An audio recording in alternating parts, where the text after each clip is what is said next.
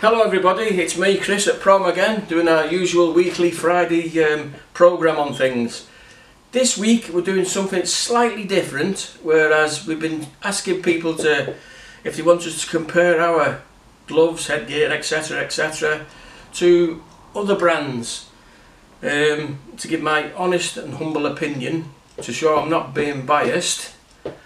The reason I'm saying this is obviously I've got my own brand and I think mine's the best, like everybody else, but unlike everybody else I've got over 50 years experience in boxing, from being a young boxer all the way through to being a senior level amateur boxer and a coach and a trainer and now a professional trainer for the last 25 years, as well as having this for nearly 30 years.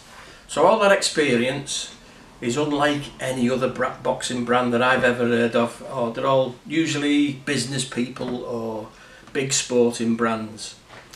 Now, everybody who's involved in boxing will know that they get emails, phone calls, messages on social media from a city in Pakistan called Sialkot. In Sialkot, it's the world centre of making sporting goods.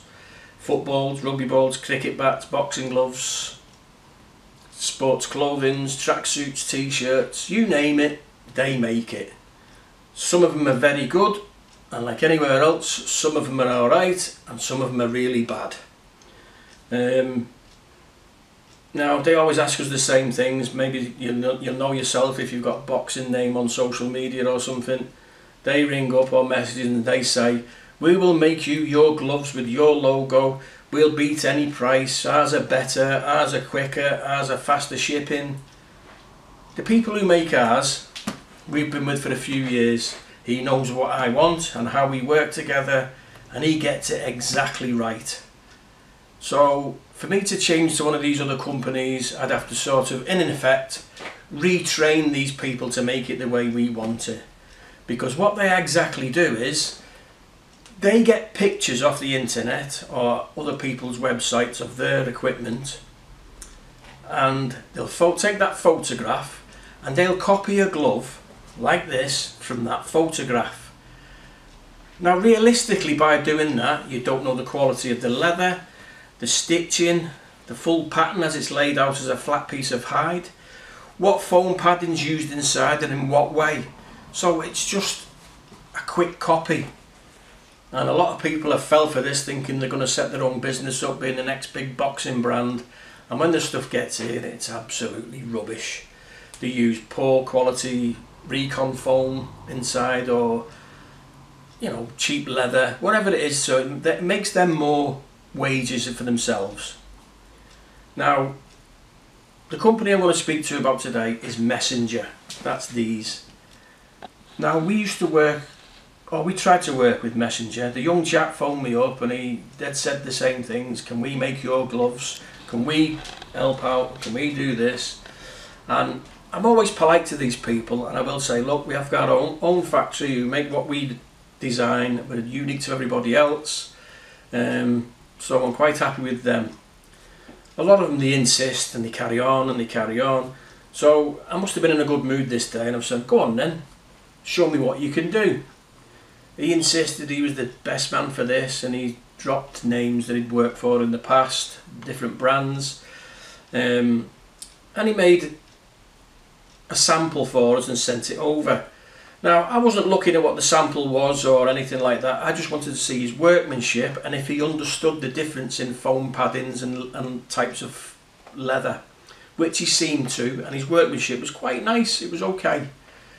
So I said to him, I said, if I send you a pattern, some layers of foam to you, so you can get the same thing from your market, wherever you buy it from, suppliers, and you can make our glove to this standard using these ingredients, if you like. And he said, yeah, sure, no problem. And he sent me a glove over, and it was quite good actually. It looked nice, it felt nice. Like everything else we do, it went into our gym. One of the boxers used it, and It wasn't very hard wearing, we'll say, but we do treat them rough as samples. They get battered. An out-and-out sparring glove will be used on the bags, the pads, sparring. It'll be used for everything, so it gets tested to destruction, if you like. So I contacted him back and I said, it's not quite what we're looking for, but I'll keep you in mind. Again, he insisted he could do the job. So I sent him a pair of our gloves over there and I said, if you can make them better than this glove, I will consider having you make some gloves for us on a different line, a different run. He eventually came back to us after a few trials and errors with this glove. Now we used to do the Ultimate, so this was called the Ultimate 2.0. Now for about his 5th attempt, this was quite a good glove. He'd learned how he wanted the nice support on the wrist. We didn't want no X or fancy stitch pattern on there, just to keep it plain so nobody didn't look like anybody else's. We didn't want triple thumb or anything like that. Just two nice colours. The main thing we wanted was the shape of the thumb and the multi-layered foam and the quality leather. And other things that we pioneer, obviously, is we like a lot of breather holes either side. We want good fingertip control inside the glove. He understood all this and he sent this glove over. We were quite happy with it. We were just going to run it as a pro line. I sent it to Simon at Fit to Box. He agreed it was quite a good glove for the money. It did need longer laces, but that's easily sorted. And I think Simon gave this a 4-star rating. While I was doing this, he wanted to make his own brand and establish himself as a brand. So I said, yeah, I'll help you establish your own little brand if you want to do that. I said, but as long as it's not copies of what we do, because this is our sole, this is for me and nobody else, and our sole design, as we've discussed, and you can't copy that. So he sent me these, his XXG Elite glove, which if you look at it is very similar, not as narrow and as compact, a bit wide, in fact a bit too wide for me and for a few of our customers. He had the same, he basically copied this, put it in his own image. The same idea of the nothing on the cuff, and when you turn it over, he had all the same breather holes. He had the similar shaped thumb, he had the multi-layered foam, the same thickness. It was basically our glove, except he didn't put any proper padding here to make it sturdy enough. He only padded that side and not this side. Obviously the laces are poor quality laces, obviously cheaper laces that we would never use. He even copied the kind of lining that we like inside it. Now he wanted to retail this glove at £150. And I explained to him, you're a new person on the, around, you will not be able to sell it for £150. For my mind, that is a glove that you'd be able to get about £60 for, to introduce your brand to the market.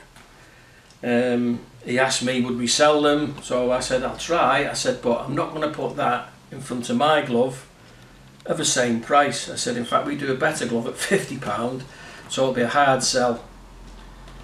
So he sent us some over, some Velcro, some lace up. I have no Velcro ones to show you, but what he did do is, as you can see, on a Velcro glove, we put a piece of elastic in here to stop gaping at the top. Everybody does it, it's common sense. What Mr. Messenger did was put the elastic on the outside, and it looked really scruffy and it didn't look too clever at all. I pointed this out to them, and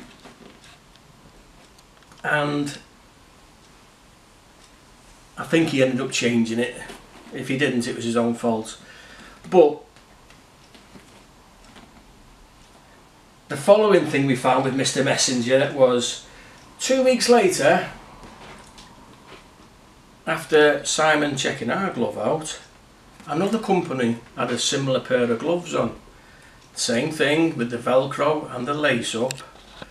Same thing with all the holes. In fact, the glove was identical, but it was a different colour. It was just one colour with somebody else's logo on it. I won't mention the logo, it's not their fault. And they marketed this at half the price what we sell this one at. So I spoke to Mr. Messenger once more, and I said to him, have you been selling my design to other people after me asking you not to and to be trustworthy? At first he denied it, and then when I said, well, this make, I've just been on Fit to Box and they showed an identical glove to mine but a different colour. Did you make that glove? And he said, oh yes, I didn't realise I wasn't supposed to sell it.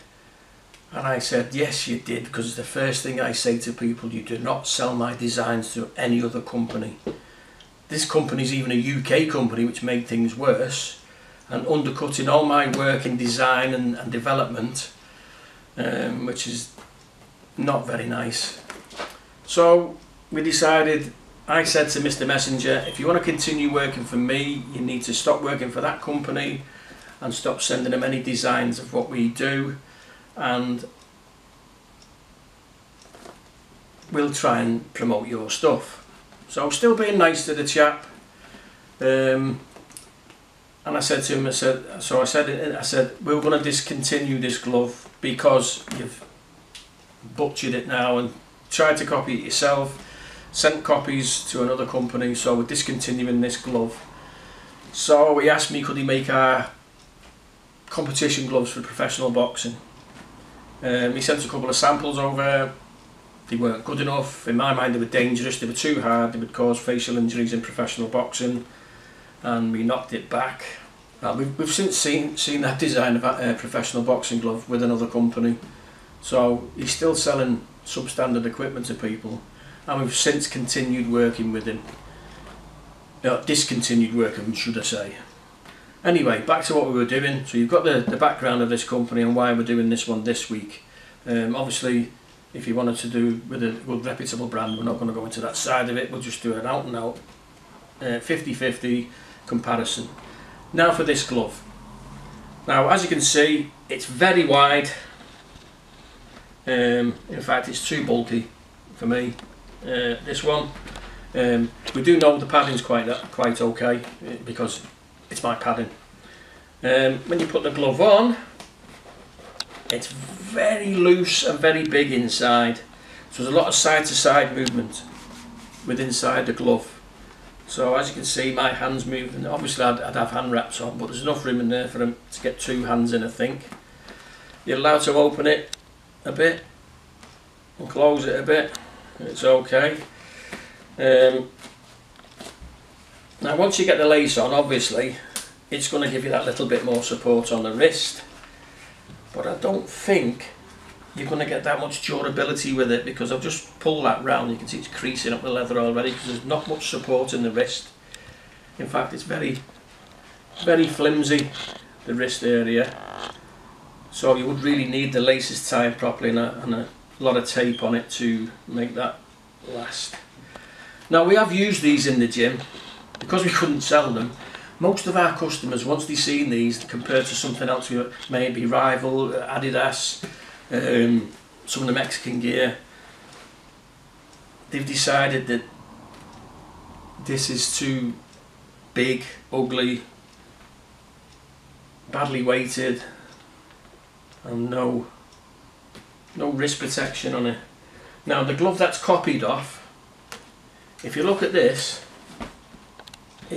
has got that extra protection. Even though it's made by the same guy, it's got that more sturdier wrist. It doesn't flop. Now once you put this glove in, these are both 16 ounce by the way. Put this glove on, it's a nice snug fit. You can open it and everything the same as the other one. There's no movement inside. It's stayed nice and snug and fits around the hand. A loose glove will it'll cause damage to your bones eventually. Now this, as you can see, like I said, the lace is a bit short on this sample, but it's got plenty of protection on the wrist and plenty of support. It's not too big and bulky. It's quite well liked on the market. It's sold very well. In fact, we sold out of them quite quickly. We did order a second batch, but they never arrived. So we paid for the batch that we never got as well. It's a lot different. As you can see, you've got your sizes. Even though they both weigh 16 ounce, you can see the difference in the wrist support straight away. Also, as you can see on ours, it's got extra bit of padding there like it should. As you can see, this one doesn't. So this in effect is a poor copy of this. Because we stopped making this one, we asked our factory, our original factory, we apologised for going somewhere else, sent him a pair of those over, and we said, improve that glove, improve it, make it better, and make for our customers. This is where this one came in. Now, as you can see, it's not floppy at the wrist. It's got plenty of protection in the sides. When you put the glove on, we've got plenty of laces. Put it on, and it's really snug when it's on, and it's softer to the touch. Now, as you can see, you can open and close. It's a better glove all round. We did market this one at £130. This one's gone up from 100 to 125 because the calf skin on this one has gone up in price, which is unfortunate, but that's life. Prices go up every year. Now, for me, with all them years of experience in boxing, this glove is a better glove than this one. Now, they're both our gloves, but I'm saying to you, this one is better. The factory were told to improve this, make it better, make it safer. In effect, what they've done, the foam is the same inside, but there's an extra layer on top of this one, so it's softer on the outside. Now, when you put this, say this one on, and you punch a hard surface, the shock or the feel on the knuckles is average, say, for a medium to soft glove. Put this one on, I can hit it as hard as you like, and because of that extra little layer on top, it's the same, don't forget, it's the same inside. The next three layers are identical, but we've got an extra little softer layer on the outside. That is extra protection. It doesn't make the glove any softer. It's extra protection. Now, some people don't get that. They think every glove's the same. If it's a multi-layer foam, it's 3 layers of foam and a layer of leather, and some are harder and some are softer, depending on the foams that are used in them layers. For some reason, some people think this is a soft, because it feels soft to the touch that way, it's going to feel softer when you're hitting things. It's not for that. This extra layer is an extra shock absorber, plus if you're sparring and hitting an opponent, it's not going to damage your sparring partner as much. Not that it would anyway, but it's not going to get through a headguard, to be fair. But that, it's got the same as that, or the same as that, and an extra soft layer on top. That's the difference. Now, those who've used these gloves, we've got a few pro lads who are enjoying using these. A few top pros actually. Brandon Dayor, the English Superfly champion. You'll see loads of pictures of him wearing these. He loves them. They're not damaging his hands or damaging his sparring partners, which is usually those world level Edwards brothers, Sonny and Charlie. They'll tell you they're a good glove to be hit with and a good glove to hit people with. Don't think because it's softer on the outside that it's softer on the inside as well. It has extra layers of absorption. That's the thing. So this one, you're looking probably an 8 out of 10 for this glove. This one, a 9 out of 10, because I'm never happy. It's got to be right. This one, it's just a cheap copy of that one. So your messenger glove is probably a 4 out of 10. Don't get me wrong, there's far worse than this available in the market today. And the leather's okay. The leather's the same leather as that leather. The leather's nice leather. It's thin, but it's nice leather. And of course with these as well, we do the Velcro the same as he does the Velcro. The only difference being, our Velcro has got that big thick strap for the extra protection.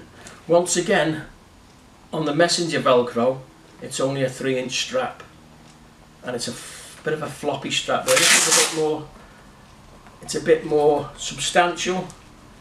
It's thicker, less floppy. What they use is just a piece of leather with Velcro stitched to it, so it's not much more stable in the wrist than the lace-up version.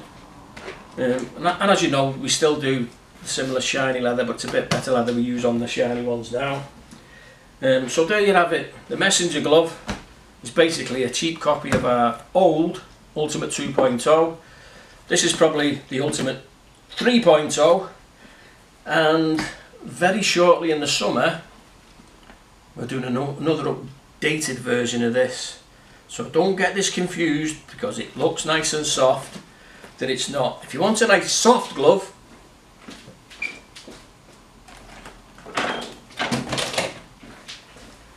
that's a soft glove. That's a retro glove, which is a synthetic horsehair padding. This is multi-layered foam. This is 4-ply. This is 3-ply. This is multi-layer, but with small foam and synthetic horsehair. Big difference. Once again, wrist protection. So, like I say, cheap copy, old style, new style. Bit of a waffle on this one, but there you go. I had the opportunity to show you the messenger glove. It doesn't sell here, so I wouldn't rate it. I mean, we've had it in the shop for 18 months and we've given them all away, basically. Given them away on raffles, given them away to clubs to help them get up and running because they needed gloves. I just couldn't sell them. In fact, those that I did sell, I've sold for £25 just to get them out of the door.